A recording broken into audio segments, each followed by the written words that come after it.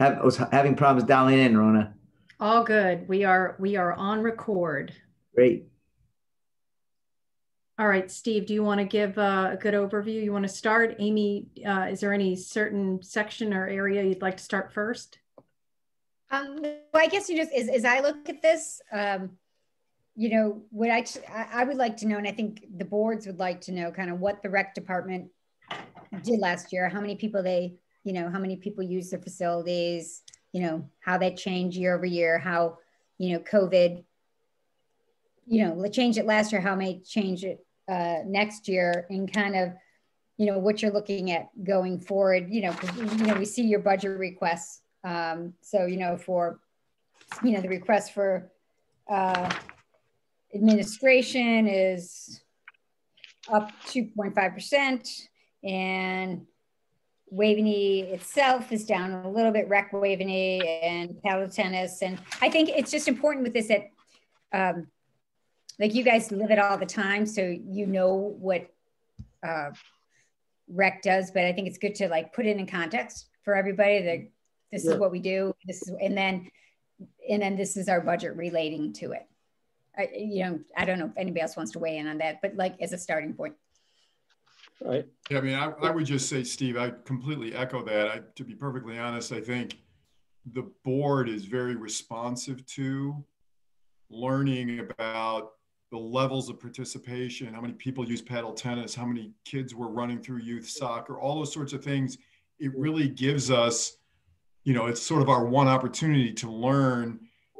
I mean, look, it's a dollars and cents process. I get it, and we're all trying to get that done, but it's probably the one time where we get a sense of how much the town actually engages with Parks and Recs, what the use is, where we're putting our money, and can help us understand in this COVID era about where perhaps participation rates fell, where they might have actually increased, so that we are perhaps use this information and experience to be somewhat better prepared, if possible, next time there's another lockdown.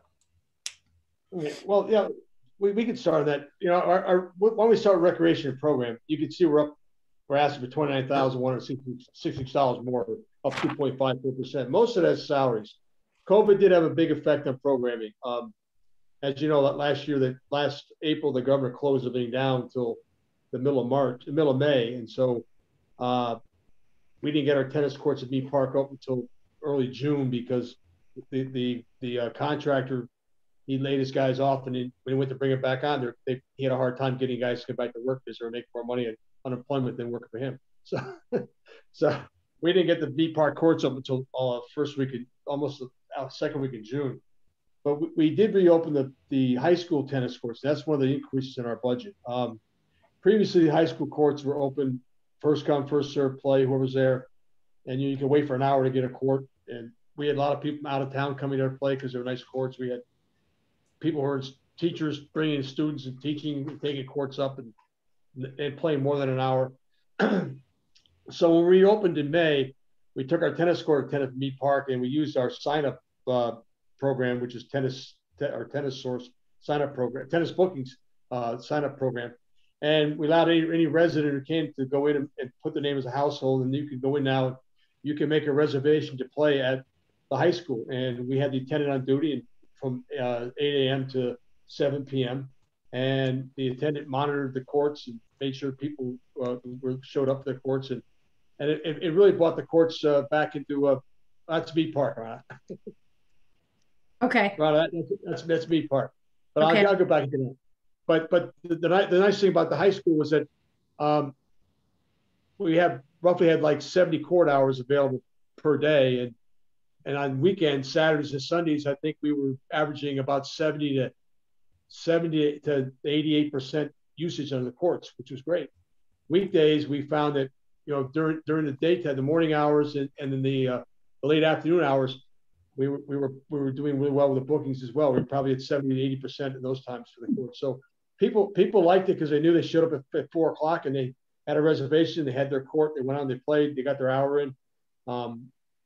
I know in early April, before the governor closed everything down, I would go over there to monitor the courts, and there'd be people on there that were on there for 2-3 hours at a clip. And they didn't want to get off. So this worked out really well, and I think people appreciate the fact that they could play at the courts and enjoy them. So did you not, was this the monitor who was supposed to be at the Mead courts came over? Did you have another person? I think I brought the attendant over from Mead Park and put him on duty at the high school. So Mead wasn't attended? Because we didn't have the courts open to Mead we didn't get open at Mead Park till the second week of June because they couldn't get the courts ready. But and then when they were both open, did you have two attendants or what'd you do? I kept an attendant on duty at the high school, and also had an attendant duty at Mead Park. Great. And tennis was very popular. We have a very strong showing. A lot of people played. People enjoyed it. So what I was proposing to do is to keep the sanity on the high school courts, because I know if we open them back up, it'll be a free for all. We'll have a lot of people out of town coming in, gobble up the courts, and our residents can't play. So I was proposing that we put in $15,000 in my budget. We have an attendant on duty on weekends in April and May, because the high school teams play till 6 o'clock at night. So it doesn't make sense to bring an attendant on duty for an hour, 6 to 7. So I would do is bring the attendant on duty during the day from, on weekends only in April and May. And then starting in June, I have the attendant come on duty weekdays from 9 to 12. And then from, because the high school team doesn't get done until the 15th of June. So up to the 15th of June, I would have an attendant from 9 to 1 on the courts. And then after 1, the high school teams are on. So that'd be weekdays, and weekends in June, we'd have a attendant on duty from 8 a.m. to 8 p.m. and have the courts covered. And in July and August, we'd cover them on the regular shift. And I think it would be good for the residents. Now, the increase there is about $15,000 or $16,000. I can't remember top of the head, but I was talking to the commission, our meeting back in January, about the possibility that we could charge a nominal fee. Right now, we charge $100 for an adult permit at Mead Park. But we could charge a fee like $25 or $30 just for the resident to play at the high school, and it would help offset part of the cost of the expense of hiring an attendant. And or if the boards decide, hey, let's just offer to our residents as a perk, and they could sign up in tennis bookings and not have to pay a fee for a permit, and they can still use we'll have an attendant on duty. And this way we can monitor the courts and how they're being used. So that's something we can discuss and take on. But that was one of the things in our budget for COVID. I know our tennis clinics that we have at Mead Park, we started them at the high school and we moved over to Mead Park. Our attendance went through the roof this year. We had an amazing amount of people sign up for courts, kids, adults. All our classes took off, and we brought in about $125,000 in revenue just from tennis clinics last summer, and summer in the fall. And we had a very strong showing again for tennis in the fall. So that was one of the programs that COVID was a plus for COVID. On the other hand, the state Office of OEC had set up regulations for day camps. And as you remember, there was some talk that the Y took Kiwanis Park over the summer because they limited the size of your camps and how many children you could have. The Y applied and received a waiver so they could have up to 90 kids. However, our camp, Waveney, which we normally bring 90 kids, and we were limited to 30 kids last summer. So we broke into 3 groups of 10, and we ran our camp from 9 to 1 because we couldn't take our kids to Kiwanis in the afternoon. So that seemed to go very well. And we also ran our Kidsville camp, which is for children 5 and 6. And we held that over at Lapham Center, and we had 10 children in a session. That's all we could get into one room there. But we had to use the social distancing and everything else. So that did affect our revenue summer. We didn't get our normal numbers. Normally we have 90 children per session for Waveney camp, and we get another 60 children per session in the Kidsville camp. But we had Kidsville got reduced to 10 children and Waveney down to 30. So that hurt our revenues last year. Hey, Steve, what would be super helpful for all of us is if you could, for each of your programs, the tennis at Mead, right, tennis at high school, the camps, if you could, just list what you had expected, what you realized, that we can see, so, because in this information you sent us, we don't have that, but I mean, I think that'd be very helpful to show, the pool, et cetera, kind of what you actually, what you, and then we'll see, you can talk about the pluses and minuses, and my bet is paddles way up and stuff like that, but that would be really helpful, because then people can say, yeah, we're spending all this money, but we're getting X, Y, and Z for this. Right. Okay, I can put the thing. I do have a chart that shows the revenue committed, and you could, it goes back for, I can break a chart down for 3 years and show the last 3 years. You can see what the effect COVID had on our programming. For instance, like our men's softball league, we couldn't start playing softball till the first week in June because of the restrictions. So that affected the number of teams. Some guys didn't want to play because they were concerned. And so we normally had 10 teams. We had 7 teams last summer because of it affected all different programs. We didn't run our we have some programs like was hit, pitch, and swim, where the kids would come from 4 o'clock to 6 o'clock, and they play baseball or softball, whatever the kids, and they go swimming for the rest of the other hour. And we did a tennis and swim, or a field hockey and swim. We didn't run those this summer because we just didn't have the opportunity.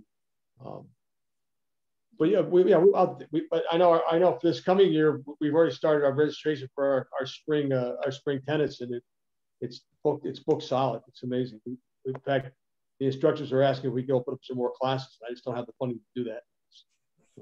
We're limited by our budget. But if people pay for it, why do you need funding? I mean, if you get enough people, it'll offset it. What? I can't spend revenue. I have to have a line account. I have to have a line item account to pay the salaries of the instructors. The revenue goes into the revenue account. I can't spend that. But what I might do is look at. I have some money left over. Yeah. I thought a couple of budgets ago there was. We gave you kind of a miscellaneous item for exactly this circumstance where your sign up would be well in excess of what you anticipated, but you wouldn't have the budgetary restriction of then not being able to spend because of the failure to be able to. What they did was that they broke my programs out to a different line item, but Kevin reduced that line item $35,000 last year. So where I normally had $245,000, $250,000 of budget, he reduced it to $210,000 or $215,000. So. Yeah, but this is revenue neutral. That doesn't matter. I mean, I could come back to Luna and ask for like for instance, we have our before and after school program, which is a big program we run the fall. Winter's a big time before after school, and we have part-time salaries for that. So I know this year we're not able to run the before after school programs that we normally run. So I'll have some money left in my part-time salary. So I would go back to Luna and say, hey, can we transfer X to my program account so I could run some additional tennis courts? So we can do that. So why can't you run after school programs? We don't have access to the schools after school because of the COVID. Okay. They've restricted outside activities in the school buildings because of cleaning and everything else. So. Can you run them over at Waveney somewhere? I'm running some limited classes at Waveney right now. I'm running a mad science class with but you have to social distance all the kids, so I can have 10 kids in that class. I have a pottery class. Hands-on pottery, kids are painting pottery. I got 10 kids in that class. I have guitar lessons going on, and we can have 8 children, eight students in each. We have 2 classes, one from 4 to 5, one from 5 to 6. So we have 8 students in each class there, but we have to keep really social distance, whatever. So we're limited the number of kids we can have. But we're running those programs, which is good. So we got something going on for the kids. Yeah. And we also have a karate class going on at the karate studio in town. And what else we have? Hands-on pottery, and science, and so those are. I would just make the point. I would make the point for you, Stephen, for Rana. I just, with that flexibility that we tried to build in for exactly this circumstance where your increase was unanticipated, and those expenditures, as Amy points out, would be revenue neutral, right? Because I think we specifically. Sure. Said you could only ever access this for programs that actually were self-supporting. Right, but to get rid of this wrinkle. So the other side of that coin is, of course, by cutting it, you're not saving anything because it only could ever be you, right? So if somebody got the bright idea of, here's a big number I'm cutting, you should call Michael or Amy or me, and we'll be able to make sure that survives. I have a whole chart here. I'll send it to you guys. Yeah. For example, like Steve, for paddle tennis, right? I know a lot of people playing paddle tennis this year because it's the only outdoor sport. The question is the revenue been significantly higher for your licenses and also the guest fees, right? Went from $5 to $10. Paddle's going crazy. What's that? Yeah, well, like my paddle budget, it's up 2,000. The reason that's up is because of the minimum wage law. It goes up $1 an hour for everybody next year. So that affects my camp counselors, my tennis court attendants and things. So that's one of the things that increases our that 29,000 increase. But Mike's talking about paddle tennis. We had an outstanding year so far in paddle tennis. I'll talk to you a little bit. Our revenues are way up in paddle, and people are playing. And it's in a COVID year. It's amazing how many people are glad to be outside. So what I'm saying to Tom and Amy's point, right? If you show the revenues increase year over year for paddle, it's way up.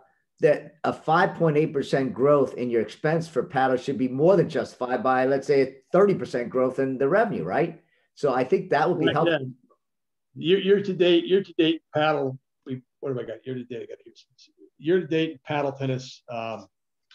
We're up to $70,000 in revenue, and we had budgeted.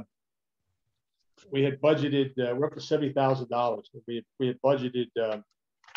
I think we budgeted 46 or 47,000. Right. So Steve, again, I think what we really need, and everybody needs to see this, we need to see program by program. All right.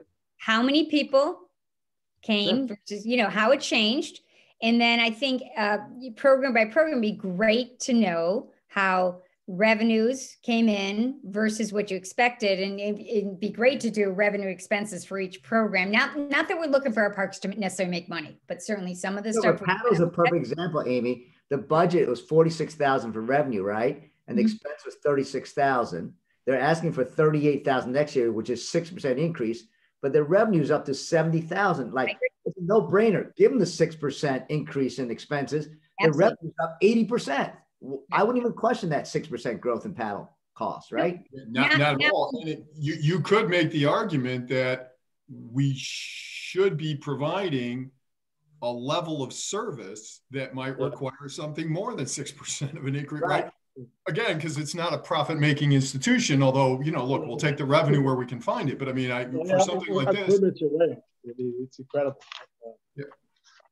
It doesn't come out in what you said to Steve. So if you do what Amy says, that will come out loud and clear. Paddle tennis, we're asking for 6% increase, but the revenues double the expense, and it's exploded this year. So we should have more tennis. I can show you. Like in fiscal year 19, we bought in $46,210. In fiscal year 20, we bought in $55,831. In fiscal year 21 to date, we're at $70,836. Wow. Great. But so let's do that, Steve. When you come to everybody on Thursday, it can't be just like, oh, this was this was this. We need the numbers. We need the number of people so that we can understand. And I think it's a great opportunity for you to profile what the rec department does and how it provided services. And then also areas where it's not doing so much. So then people can say, well, are you thinking of new programs or stuff like that? So, and back to what Tom said, we don't want you to not do a program because you don't have, in the budget to pay the people, especially people are going to pay to be in the program. So we want you to use the rec facilities as much as we can for our citizens. Right. Yeah. And to put maybe a finer point on this is this modest increase for paddle, because that's the great example that we're all stuck on here.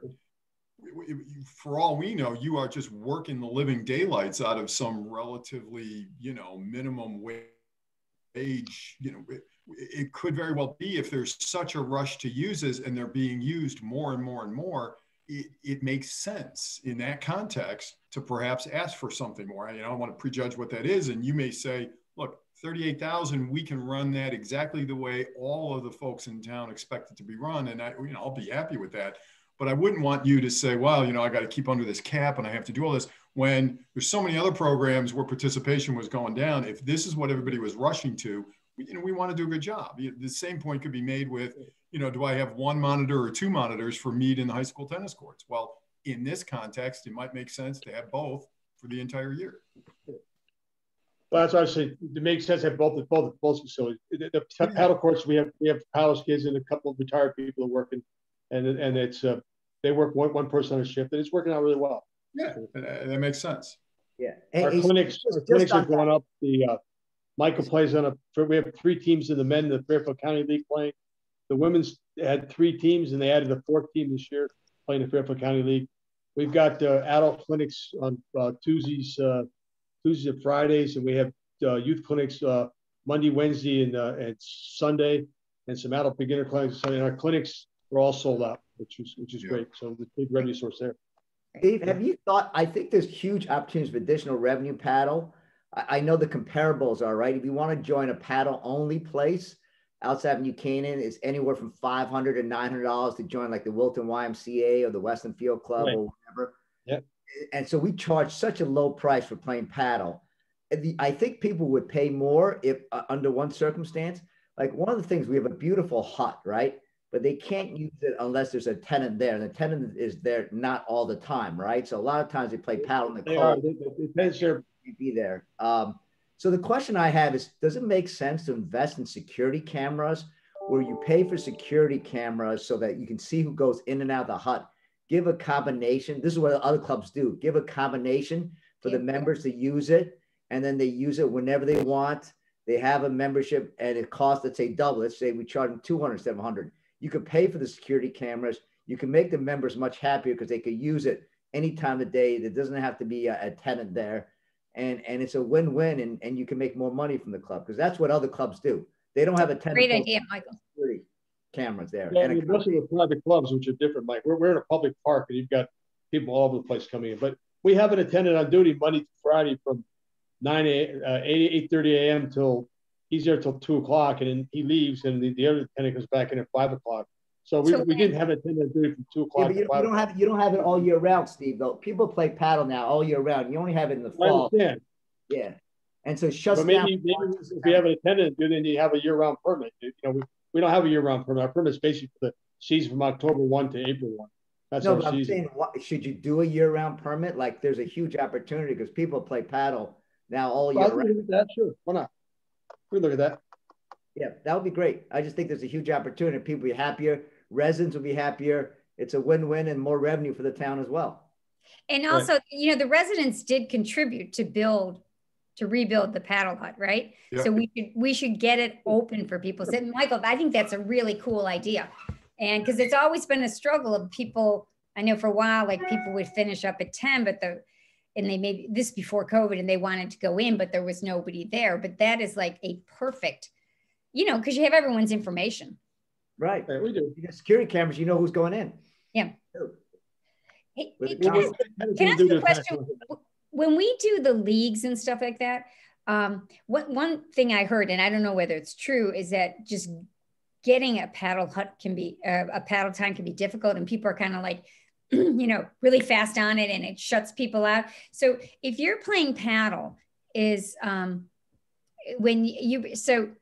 I just want to make sure that New Canaan residents have the opportunity to use it first. Because like I swim at the Y a lot, and it's like impossible to get a spot. They do, because you have to have a member in order to make a reservation. It's always booked. So unless you have a membership, which you only can get from the town of New Canaan, you cannot book a court time. And are you able to bring an outside guest? For $10 a person, which is actually, you know, that's $30 if you want to play with 3 out-of-towners, which brings a lot of revenue in for the town. But most people don't bring out of town. They might bring 1, they're not bringing 3, right? Okay. But $30 is a good. Yeah, it's a good deal. You know, good deal when they do that. That's why our revenues are up so much, because it's $10. They raised the guest fee 2 years ago, $5 to $10. Yeah, I like that. It's a great move because 1, it brings more revenue, and 2, it discourages out-of-towners. Because every time I want to, like, let's say I want to bring out of town, like $30, not worth it. Let me just ask 3 in-towners, right? I'm not paying $30 every time to bring guests in, right? So I think it's a great move, Steve. But if you could think about that, making it year-round, if some or another you could give access to the hut, because I know the towners, including myself, spent about $500,000 to rebuild the hut. And not being able to use the hut for 6 months out of the year is a loss, I think, opportunity for revenue and enjoyment for New Canaanites. Or maybe we do something the summer months where we have the attendant on duty on the pop. I know that like Monday, Tuesday, Thursday, or Monday, Tuesday, Wednesday, or Tuesday, Wednesday, Thursday are the popular nights. So maybe we do is we have an attendant staff the courts those 3 nights during the summer from say 6 to 10 o'clock, and people would come play and come inside. It would be, they could do that. That'd be fun. It's better, but ideally, like I said, if you have a combination of security cameras, then they can use it all the time. That's a great idea.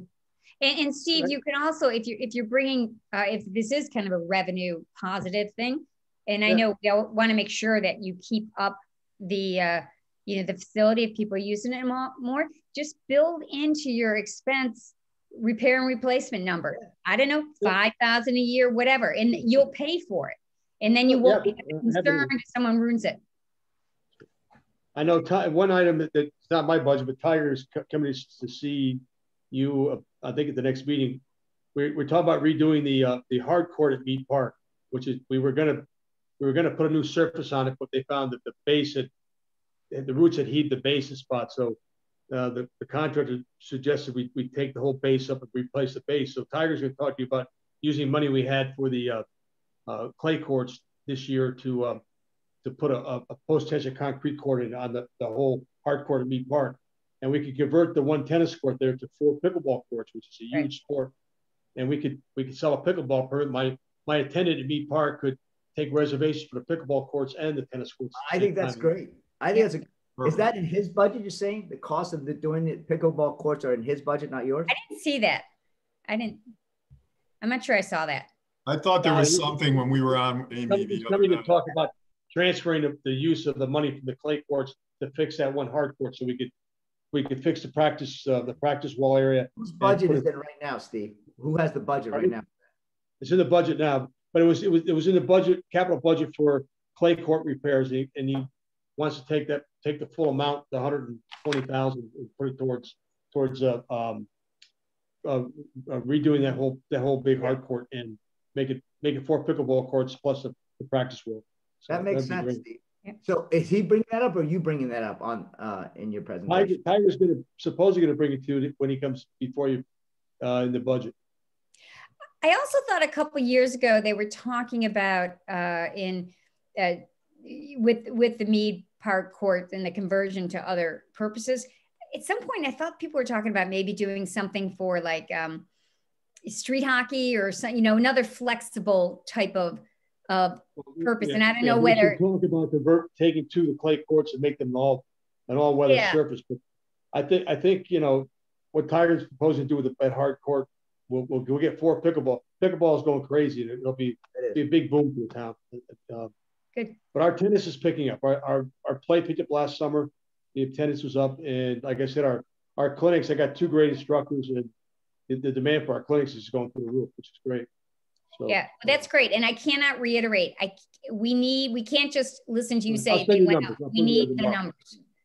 I'll get you numbers tomorrow. Okay. Yeah. Now, given that your revenue is going up and given the COVID and people want to be outdoors and do rec, I think you got a great story to invest, like I said, in improving maintenance and the courts and light. Yep.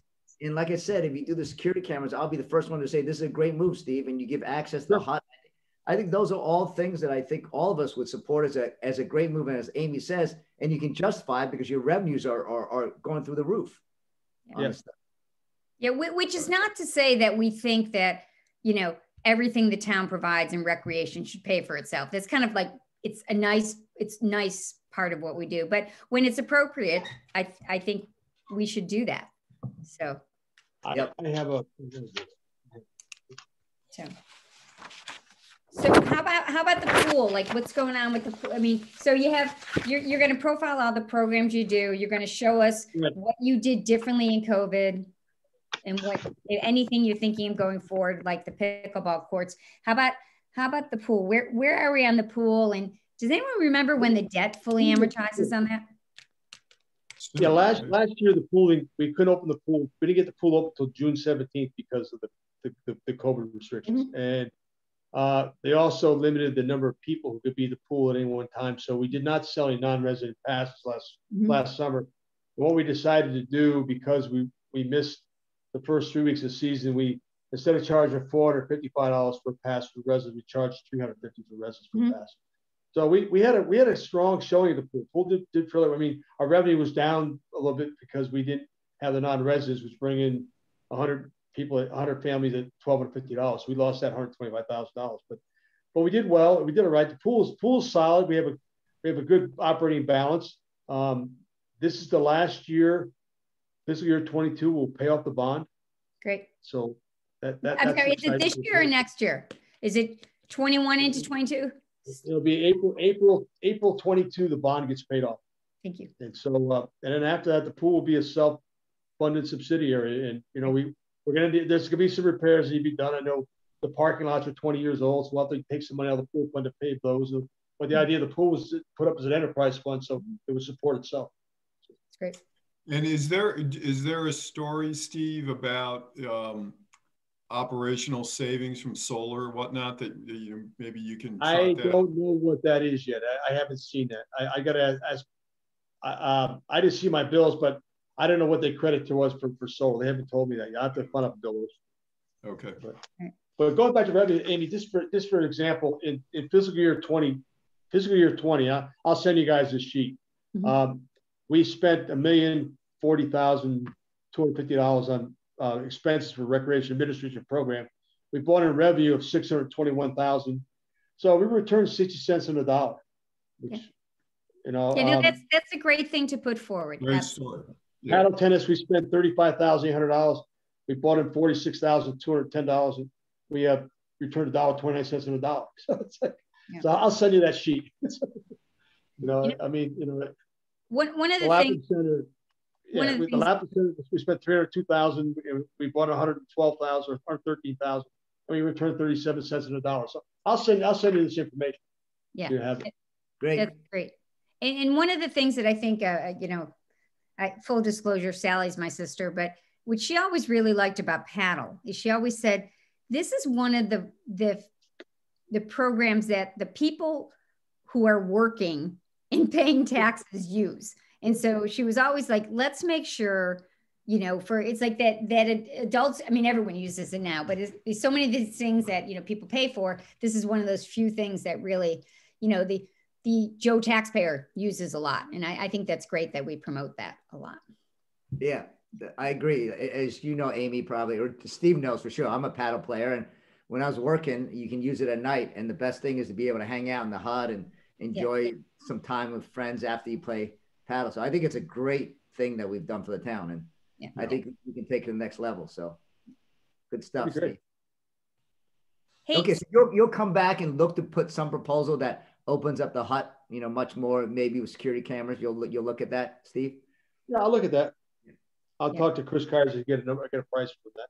Okay, that'd be great. So it could be open year round is what you're going with, Michael, which I think is only open 6 months right now. It's open October to March or April, and there's a huge opportunity that we're missing for the other 6 months, And I don't think you need a tenant there all the time if you have a combination and security cameras. So you don't even need all that expense to have it open all the time. Even we left the porch open, Michael. Didn't leave the actual lodge itself, but we left the porch open, and then maybe 3 nights a week we have the lodge open for people playing at night. But to keep the porch area open with the cameras in there, and then the lodge itself we could open 2 or 3 nights a week when the.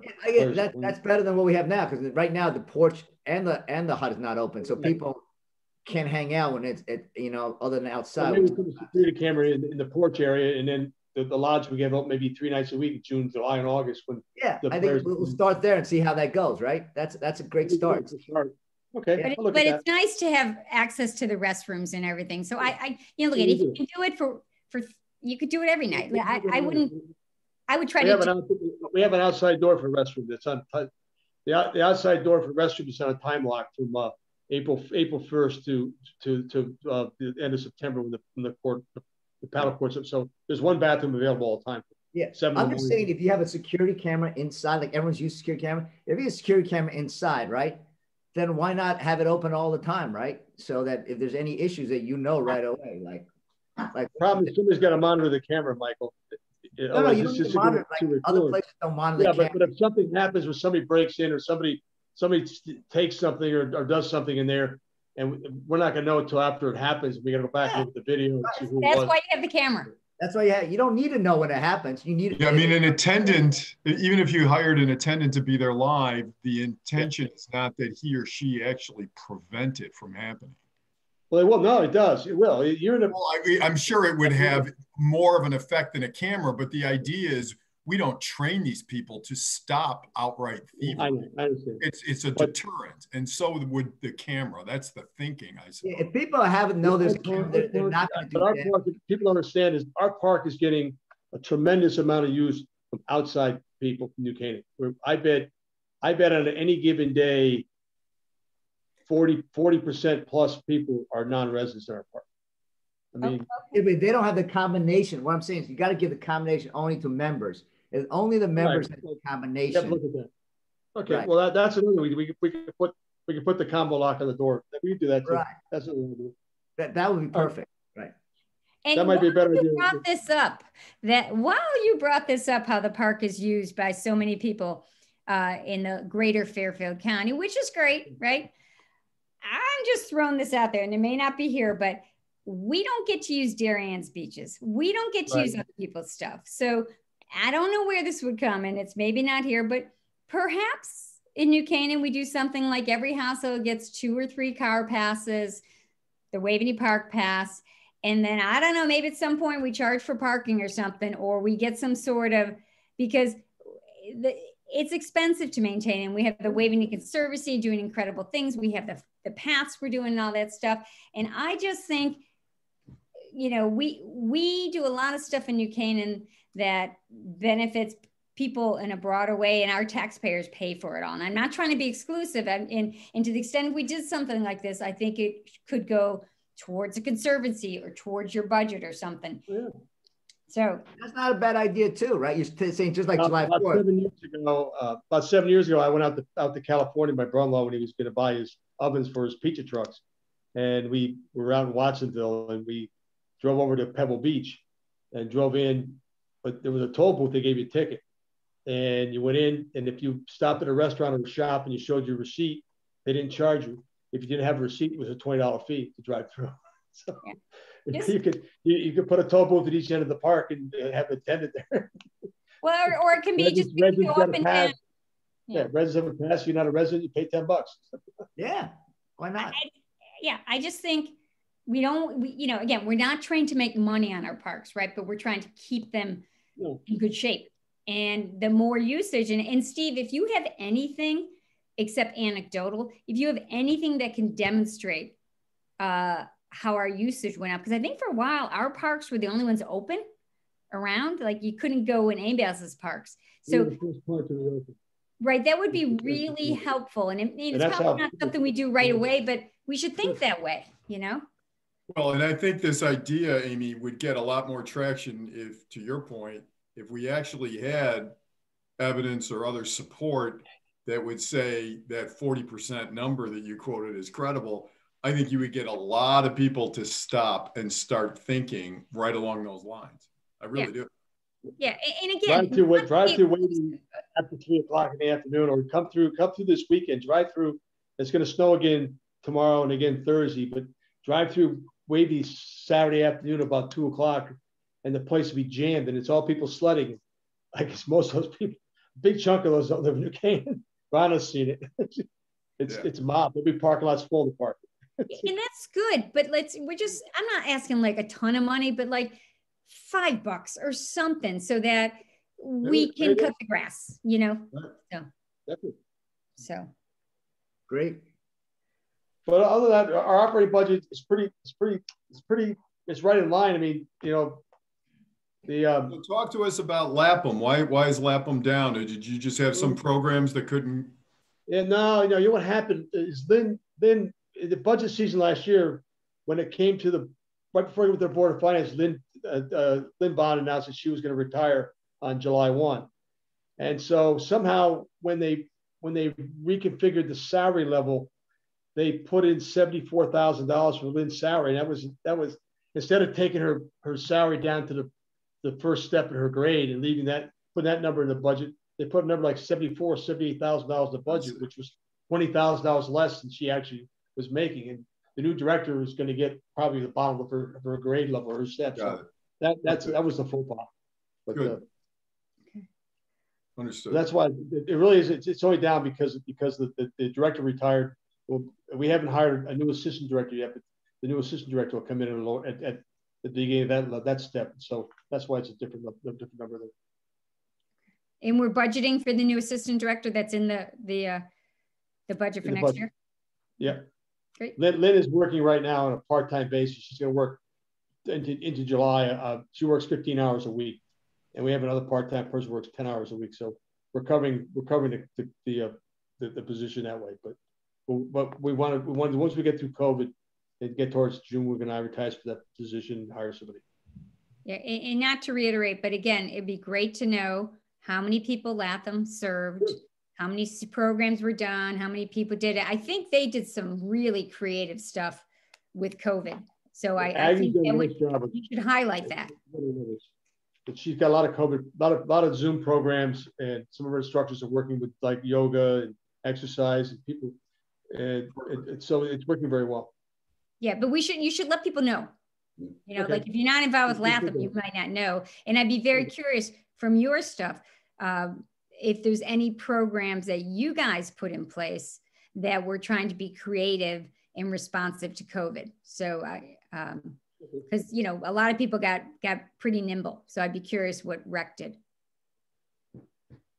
Yeah, we've been restricted by the numbers because they put 25 on any indoor facility, and we don't really have another other than Waving House. We have another place to go for programs.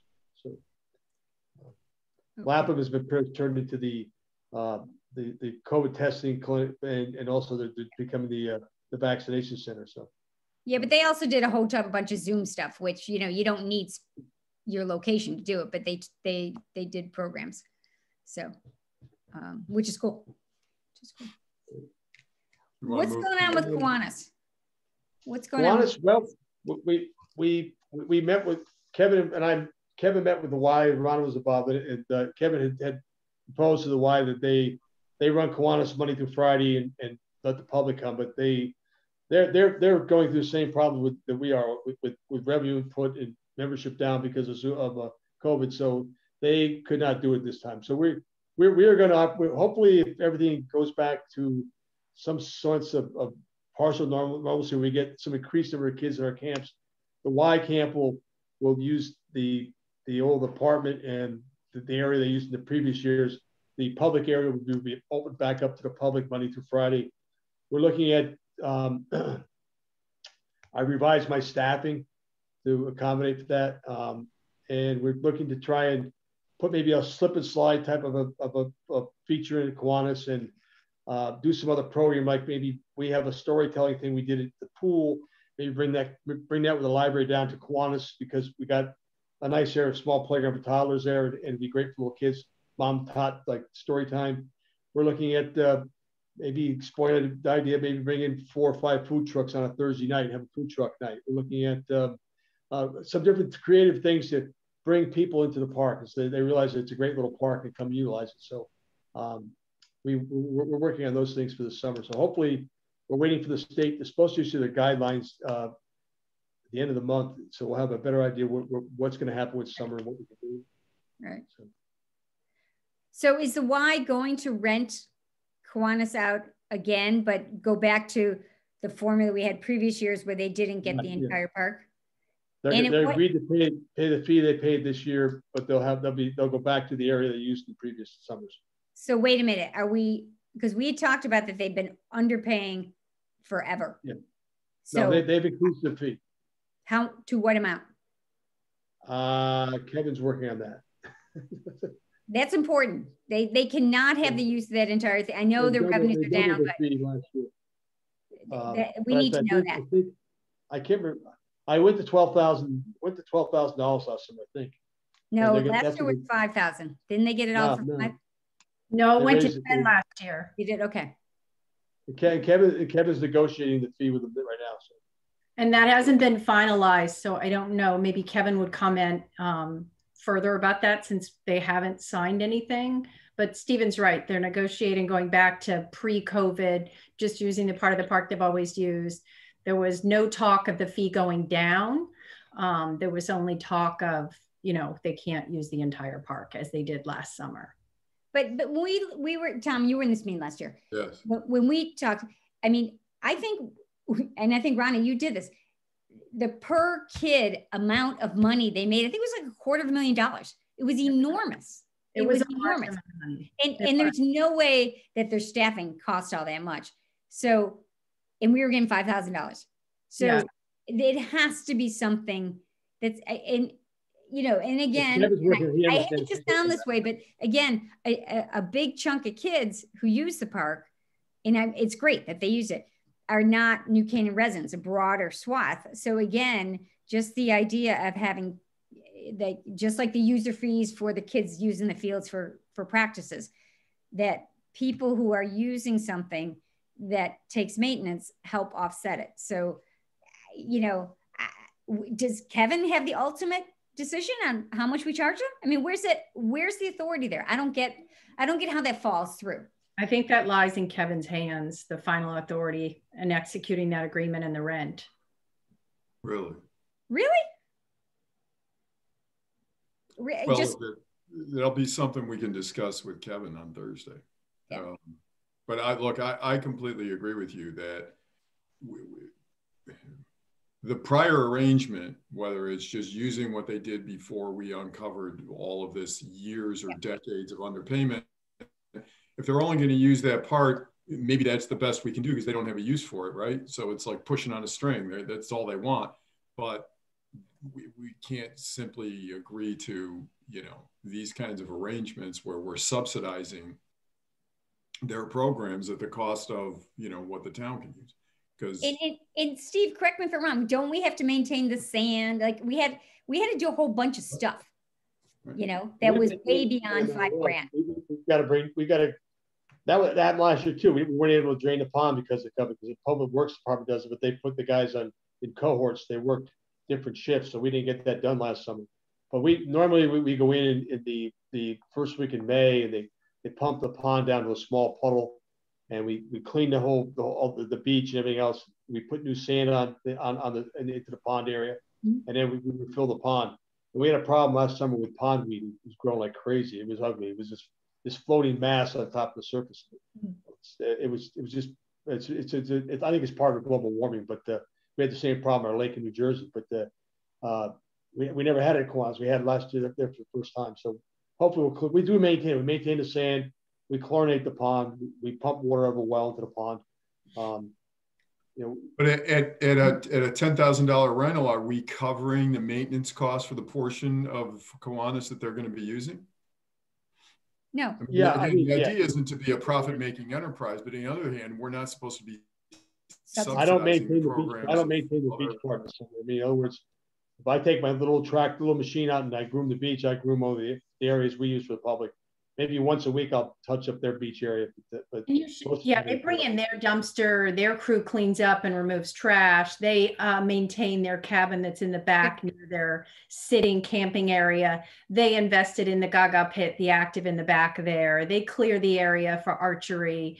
I've seen them with mowing and weed whacking for their area of what they do. So they are extremely helpful in maintaining what they have back there. Occasionally there'll be something where Steve has a minor situation where they'll use a part of the park they're not supposed to, and he quickly gets them back in their arena. But it's been a good partnership. I do agree that the price in the past was basically giving it away. And don't quote me, but I want to say it went to 15. Forgive me, and it is still being negotiated. I thought it went from 5 to 15, not 5 to 10, but I can't seem to find it while you guys were chatting. But it doubled, at least doubled in rent. And I would be leery to kind of double it again this year with a COVID year where the Y, I'm sure, is down 50% with memberships and usage and you know, lost as other businesses did. But that's only my own personal opinion.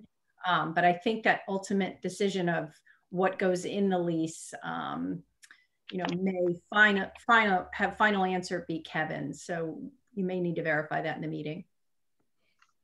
So last year, wasn't it Kiwanis that they put this big slashing of the numbers for, and then we battled it back. So if I look at Kiwanis, just expenditures. So for 20 was 55 and 21 was 65. So we're basically going down just a little bit in Kiwanis on this. And that's just. I don't remember why we're used to that. It was something minor. Yeah, it's not a lot of money. Okay. And Rona, if you guys have like I think you mentioned that there's like this game plan for what to do with Kiwanis, I would share it with people. Let them know how people are finding this little gem, and that, you know, last year the Y got it because of COVID, and I get that, but how you're gonna again offer more services to people. You bet. I made some notes while Steve was taking notes of things he'll send you, but we'll kind of formalize it like Steve did last year in a PowerPoint so that it's telling a story for the usage. And we have some incredible photos we've gathered over the year for Kiwanis of how it's being used. Good. Good.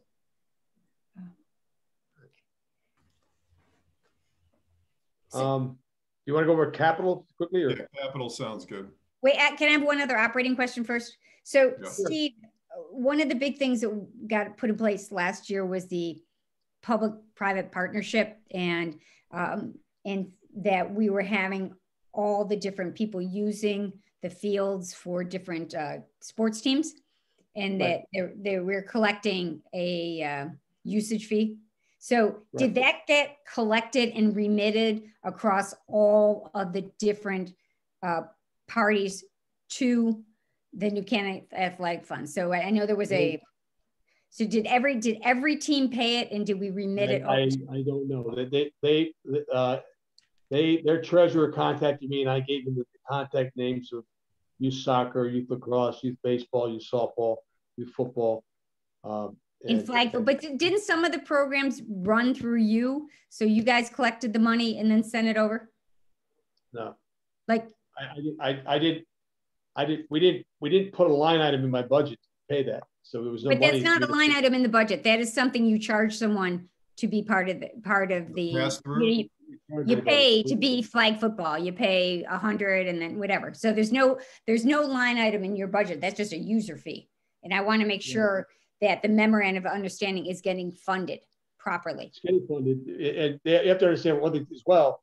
Last summer, they collected, I think they sent you guys a letter, they collected $60,000 in fees from field rentals and things. But every night the lights are on, and every night the town of New Canaan paid the light bill. It wasn't the Athletic Foundation. So there was $7,000 of lights that came out of my budget.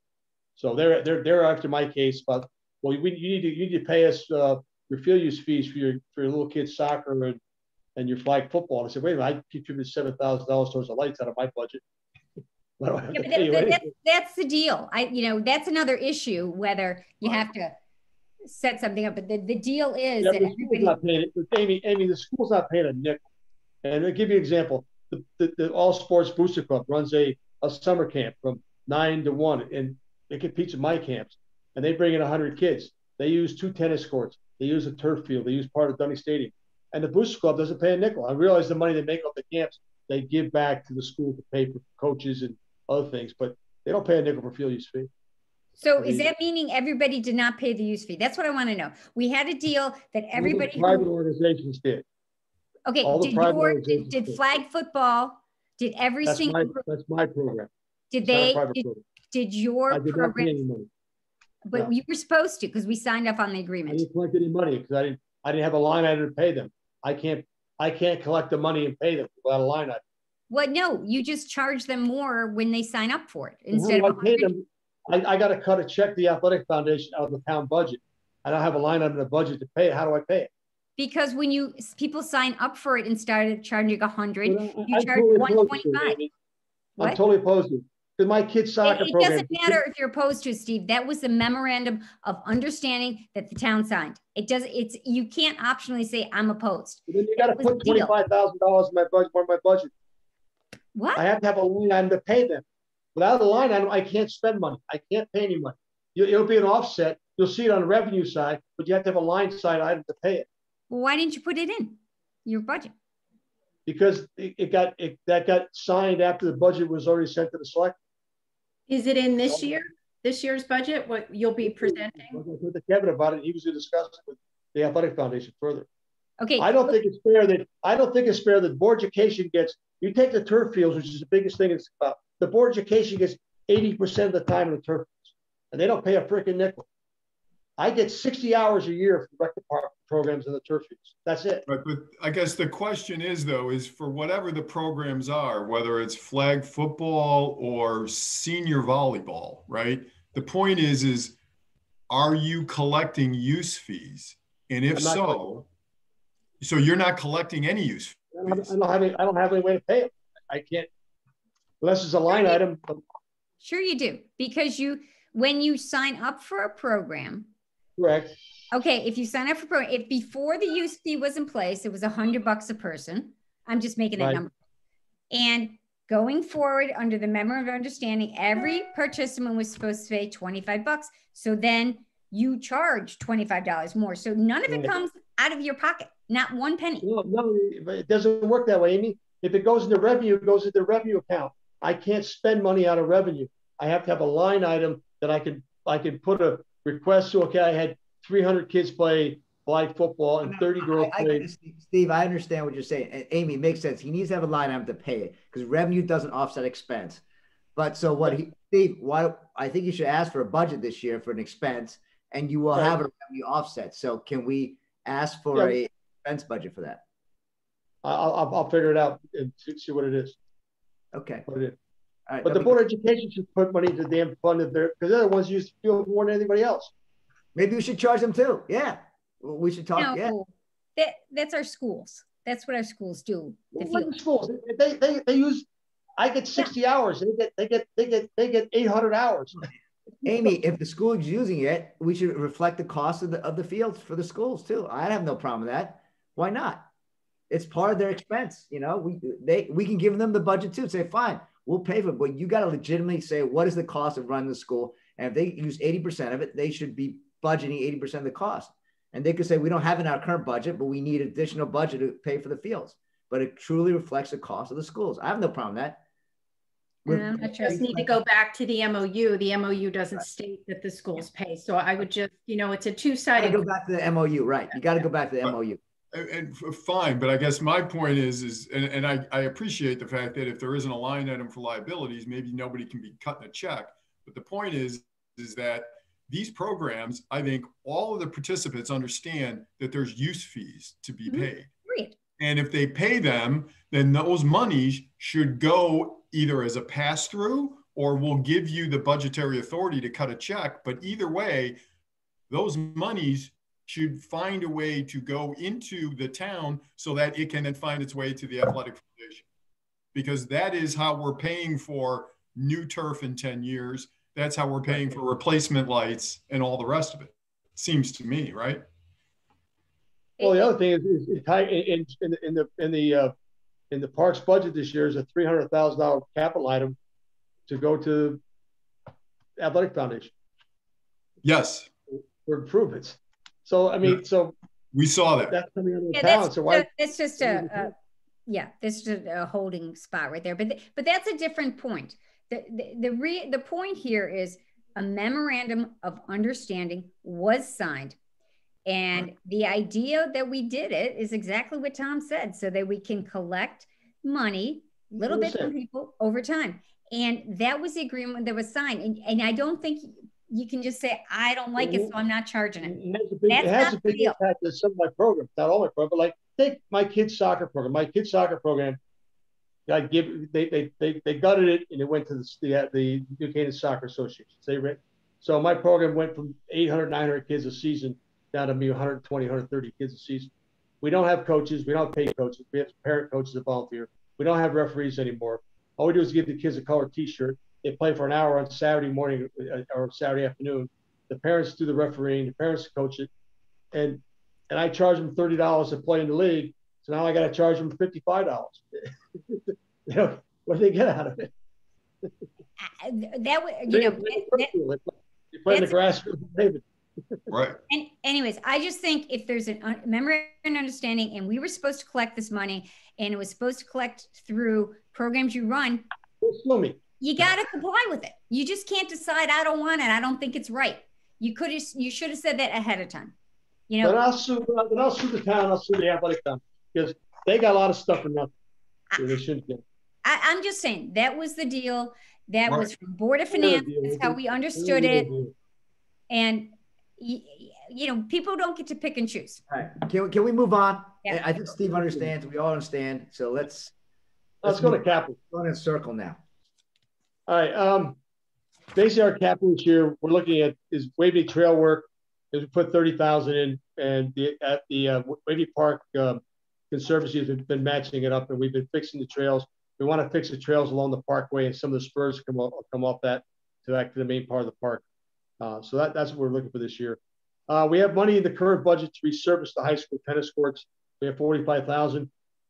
We found that the paint surface is coming up, and the contractor looked at it. He recommended that rather than try and just fix the areas that are bad and paint over it, he said we should come in and take the paint up the whole thing, and then so that's $28,000. We strip everything down to concrete, put a new primer coat on, and then come and paint it with the 2 coats of paint. We'll get our 5 to 7 years out of the surface. So did that not wear the way we thought it would? I mean, it's not very old. That's 5 years old. It's Did they put it down right? Because I remember looking at going. I don't know if it did go down right or not, but we got to fix it. It's peeling up all over the place. So to do it, we got to spend the extra money to strip it down. We got to take it down to the bare concrete and then put the right primer on it and then paint it. We should be in good shape. But we can't just. I don't want to go in and just spot it and then have it peel up in a different area, and then people say, "Oh, you just painted the courts last year. How can it peeling up?" So we got to do it right. So it's not going to be the same group who put it down the first time, right? I mean, how do we know? We'll go out the bid on it, get it done. Athletic field fencing is $10,000. That's the fences around the turf fields in Waveney Park. We have to replace certain sections of the chain link fencing every year because it gets damaged with the cross balls and soccer balls and everything else.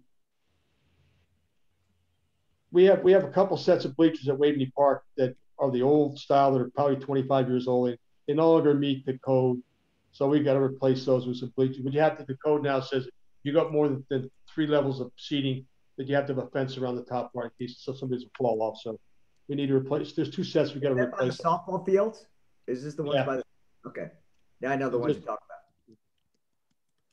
Then Lapham Center furniture replacement. That's something that they've asked for to replace some of the drapes and things inside the house, the building over Lapham. So we replaced some of the furniture in the dining room. We want to replace the other furniture. Mead Park tennis walkways, $12,500. We have a walkway that goes from the parking lot down to the lower courts, and we have one that goes up along courts 1 and 2 back to courts 3. That leads to 3 and 4. We did the courts coming from the lodge up to the courts 5 and 6 and 7 and 8 last year with asphalt. Really improved it. They were the same material. There were millings that were taken from the paving projects and put down. And the millings it's just walking on pebbles and everything else. So to make it look nice and make it easier for people to traverse on, so not tripping on stuff, we want to go in and replace that with the asphalt walkway. So those are 2 walkways there. And then the colonnade improvements is some additional furniture for the plaza that we put in by the colonnade area, and also the town put that plaza in off of Richmond Hill Road. Tiger thought it'd be nice to have a nice table and chairs there, so that money's to go for additional tables and chairs for those 2 areas. And that's our capital. Did you put in a new tennis? Was it last year's budget? New tennis hut, the one that you had was still up? We're going to do that this year. We got caught up with COVID. Had us postponed to put it another year. So we're going to do it this summer. Okay, great. Right? And so there seems to be a relatively large number next year in the 5-year plan for lighting at Mead. Is that right? Tennis lighting? Yeah, the lighting on the court, lighting at courts 7 and 8 was done about 20 years ago, and I don't know. It was the lights they put in. They used to be more lights. They put 4 poles in with 2 lights in each pole, and it cut the lighting almost in half. So there's some point if we put them on, you can't see the ball half the time. You lose it in the lights. So the idea would be to go in and put some new kind of LED lighting and would like the courts to make it more playable. Yeah, the only reason why I asked Steve is really whether or not any of this Mead stuff would need to be rethought or revisited if, in fact, we're going to go forward with the conversion to pickleball court. Well, no, we're going to do pickleball in the hard court above. Oh, okay. So I think the pickleball court should be lit. That'd be great. So. Well, for sure. I mean, it certainly would increase the day and would allow more people to use it. Yeah. I thought that they were looking for spots for the rink, and I thought that hard court would be a great place to put the rink in the wintertime. And then you could take the lights for the rink and use the lights for pickleball courts in the summer. So, let's have a look at. Okay. All right, I'll get you all this other information. I'll chat with Ron and we'll get it all to you tomorrow morning. So tomorrow you have by Wednesday, so you're ready for the meeting Thursday. Great. Great. Yeah, it's such a great opportunity for you to profile what the rec department provides. Right. I mean, it's really providing some great service to this community in the middle of an unprecedented lockdown, and it's a great story to tell. It really is. Absolutely. And if you, I think, in putting it in context, I think it's important to say of our entire budget, we spend this much money for our parks that serve this many people, and guess what? We pull in about 60% of the expense. So I think, you know, so then if there are things you want to do, it's a very valid point to say, you know, if you give us $1, we're giving you 60 cents back. You're really going to, you know, and everybody uses the parks. It's great. And yeah, the town will support it because the town uses the parks. They can feel like this money's worth it. Out of their taxpayers' money, this is something absolutely worth it. So I don't think you have any issues with it. I agree. We took a lot of, if you took recreation, Waveney House, paddle tennis, civic activities, Latin Center, Kiwanis Park, we spent in fiscal year 20, we spent $1.76 million, and we bought back almost 900,000 of revenues. We bought back almost 52 cents of the dollar. So that's great. That's great. Good story.